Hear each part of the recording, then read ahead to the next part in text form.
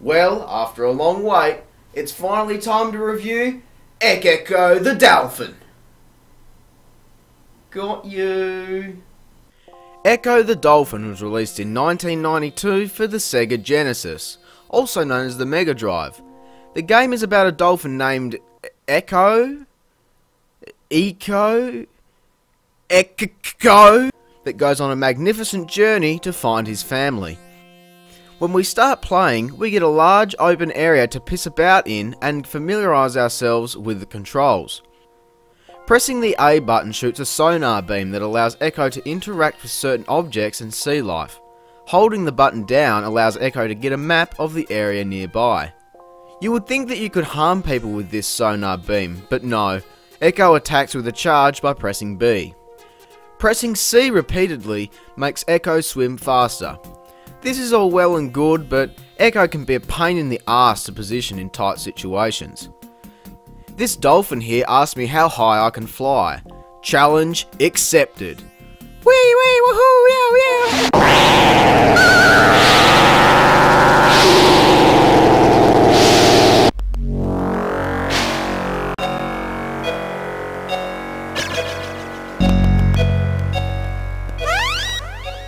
Well, that was unexpected.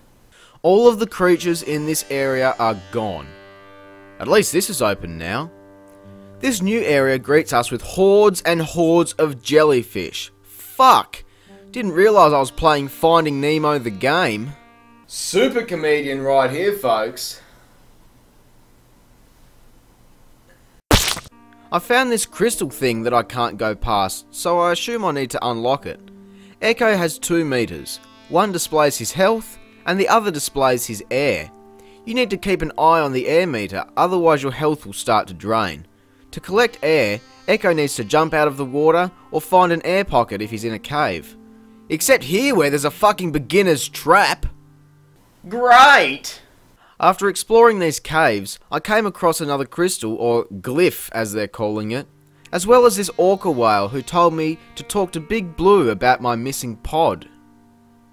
What? So now what? I can't go down here. I can't go down this wide open passageway. I tried following this asshole, but he can swim through walls apparently. So I went back to the first glyph and exited the level. The next level is the under caves. I find a glyph that tells me to move slow past 8 arms, but nothing about how I need to push this shell into these rocks to move forward. All of a sudden, this giant octopus is blocking the way. Is this 8 arms? Okay. Oh, fuck!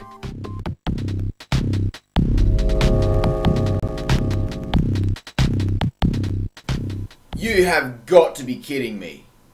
I didn't get a checkpoint? There are no checkpoints in this game.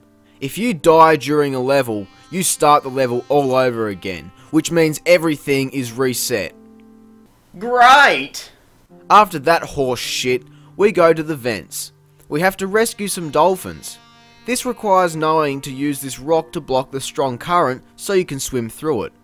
Next level, the lagoon. Holy shit, a shark! It also doesn't help that I'm being raped by a fucking tentacle. More fucking dolphins to save, apparently. Where the fuck do I go? I can't find my way. It doesn't help that I keep getting murdered by jellyfish, sharks, and this dickweed. I'm surprised. This game is serving up quite a challenge. If only I knew where to go. Yes, I am stuck. I'll give these guys a call. Maybe they can help. Give me a tip or a code. Hi and welcome to Gay Trade in association with gaytrade.com.au. Gay Trade assumes no liability for the contacts you make when using this service. Only use your first name and do not include your address or phone number. The cost of this call is 88 cents per minute and you must be the bill payer and over 18. Press 0 now to get connected. 88 cents a minute? Fuck that. Hopefully their website can help me.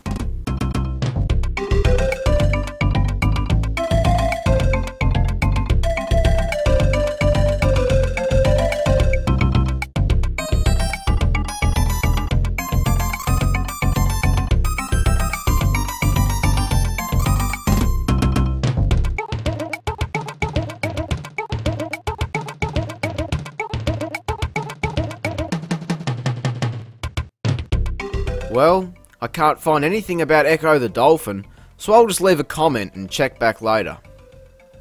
Huh. This guy needs help on Manhunt. Interesting. What else is interesting is that dolphin looks infected, bro. You should get that checked out.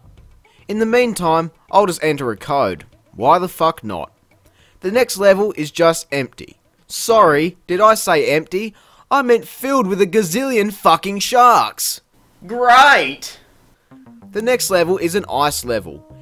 Ecco can slide around on the ice. Although that doesn't help me from getting mauled by an infestation of sharks with crabs. And even with a fucking walkthrough, I can't pass this level. The map is also a worthless fuck. What is all this shit? It wouldn't be such an issue if I got a checkpoint once in a while. What happened to the good old days when playing a game about dolphins was simple and easy to understand?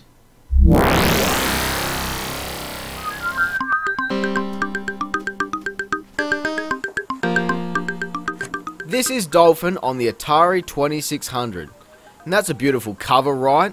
An innocent dolphin being murdered by a pissed off octopussy? Let's check it out.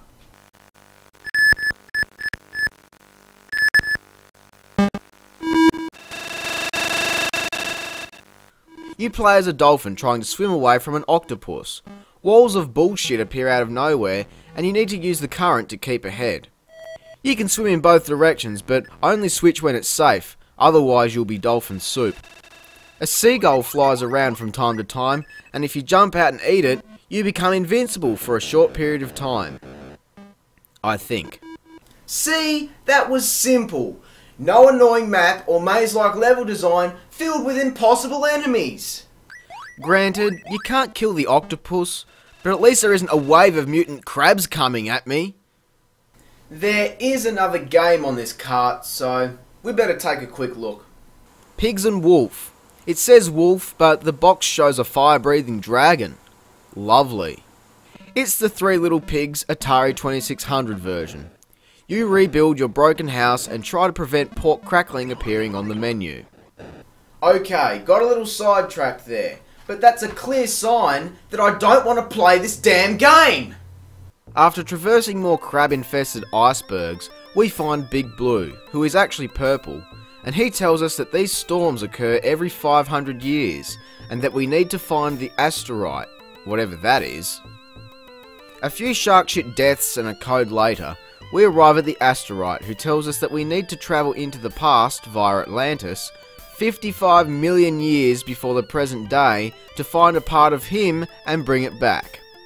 What sort of drugged-fucked dolphin game am I playing here? Atlantis is a beautiful place. Shark-infested, yes, but what more do you expect from a sunken city that happens to have a fucking time machine? It is also home to one of the most bullshit jumps in video game history. This level has an area below here.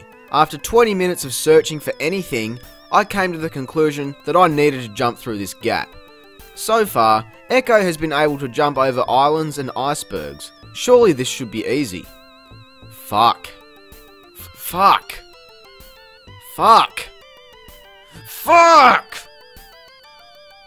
Oh my god, how the fuck did that not count? Gaytrade.com hasn't given me an answer yet, so fuck it. Enter a code. When you find the time machine, you shoot your sonar at it and get teleported to the past. A time when pterodactyls enjoy helping dolphins for some reason, and bloodthirsty trilobites rule the sea. Fuck off, fuck off! The music in this game is pleasant for the most part. It is very calming and soothing to listen to. When I'm not being gangbanged by prehistoric fucking eels! Those stars on Ecco's head might as well be fucking stab wounds. Yeah. Hell yeah. In this level, the glyph is behind a ginormous seahorse. I try to charge it and it shoots mini seahorses at me. That's like a newborn mother throwing her child at me to defend herself. Fuck off. That seahorse is just a big fucking octopussy. The walkthrough I've been following this entire time has been talking about some sort of death sonar, So I started button mashing until I figured out how to do it. You charge right before using the sonar, and now the sonar can be used as a weapon. Like it should have fucking been in the first place! So now where the fuck do I go? Who knows? Who cares? So I used a code to get to the next level. However, doing this meant I skipped getting the thing for the asteroid and taking it back and whatever. At this point, I don't give a swimming shit. After that, the asteroid teleports me into fucking space? Next thing I know, I'm trying to steer a fucking tank through an auto-scrolling tube level while all this shit comes at me. Can't last 30 seconds. Next level. Welcome to the machine. Pink Floyd have anything to do with this? Maybe. Did they add the aliens trying to kill Echo? Another auto-scrolling level, with one difference. It's a fucking maze. There is no clear indication of where to go, and if you get caught out, you go back. What killed me? The wall? Bullshit! Fucking bullshit! Final level, and Echo has to fight a giant alien, and I die instant. What? Are you fucking kidding me? If you die on the final boss, you have to go back through the machine again. Fuck that! I tried 2 more times at this final boss and did nothing, so I'm gonna call it a day. I have a question. What are your favourite levels in video games? Riding the polar bear in Crash 2? Saving turtles in Spyro 2? Traversing the tower in Jak 2? Exploring a zombie-filled theme park in Left 4 Dead 2? Or how about every fucking water level ever? That is what playing Ecco the Dolphin is like. Yes, there are some good water levels like in Donkey Kong Country, and some of them can serve quite a challenge. But they don't make me want to throw my head at the screen while pulling my ballsack off and smashing it into a fucking light bulb.